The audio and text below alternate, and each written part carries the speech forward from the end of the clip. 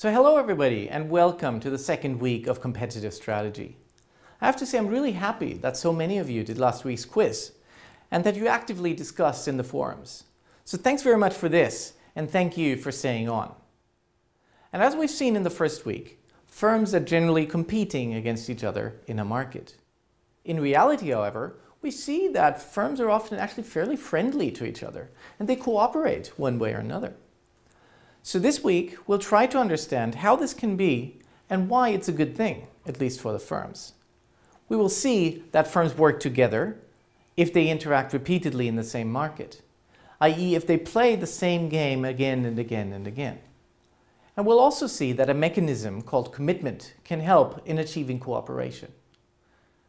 In terms of examples, we'll talk about streetlights for the Olympic Games, we'll talk about the so-called Diamond Cartel, and we'll talk about Boeing and Airbus.